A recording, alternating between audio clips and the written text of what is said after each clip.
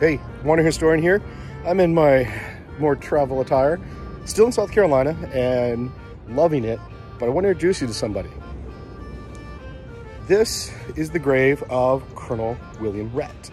Now, Colonel William Rhett is native-born, of England in 1666.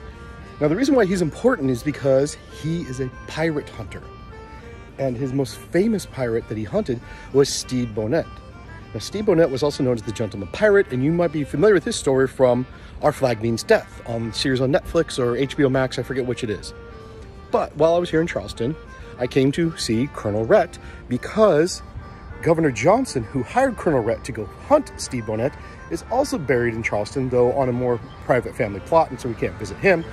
However, we are able to visit and tell the story of Colonel Rhett, who is considered one of the best pirate hunters of the piracy golden age.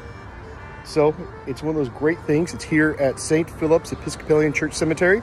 So if you find yourself in Charleston and see that church right there, make sure you come see Colonel Rhett. As always, happy wandering.